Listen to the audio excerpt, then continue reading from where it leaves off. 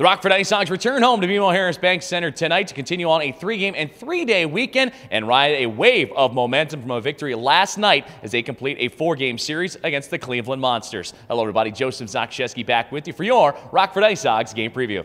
The Hogs are flying high after a thrilling 3-2 win at Grand Rapids last night, in which goaltender Anton Forsberg was the star of the show, making 46 saves, and it featured one of the wildest finishes to a game of the entire year.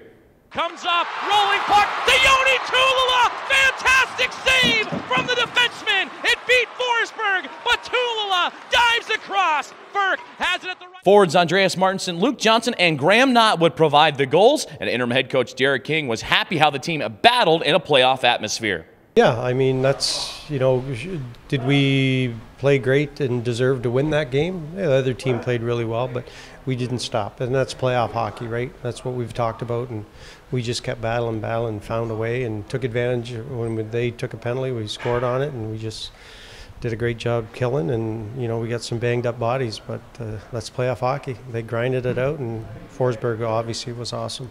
Entering tonight, the IceHogs are right in the middle of a huge jam in the Central Division standings and are in a 3-way tie for 5th place with Manitoba and Milwaukee, and just 3 points back of the Texas Stars for the 4th and final playoff spot. Milwaukee is in action tonight while Manitoba is off, and the Texas Stars are actually traveling today to the state line to take on the IceHogs tomorrow afternoon here at the BMO. Focusing on tonight, the IceHogs and Monsters close out their 4-game head-to-head series, with the Monsters holding a 3-0-0 record. But these two teams haven't seen each other since October 27th, so it's been quite a while, and there's been a lot of changes for both clubs. Now, Cleveland is in an identical situation as the IceHogs, sitting in 6th place of the North Division and just a stone's throw away from a playoff spot. Cleveland forward Zach Dalpe leads the head-to-head series with 3 goals and 2 assists, and he leads the Monsters overall this season with 40 points. On the IceHogs side, it's Victor Ejdsell that leads the club against Cleveland with a goal and an assist, and he picked up the big assist last night in the game-winning goal provided by Graham Knott in Grand Rapids.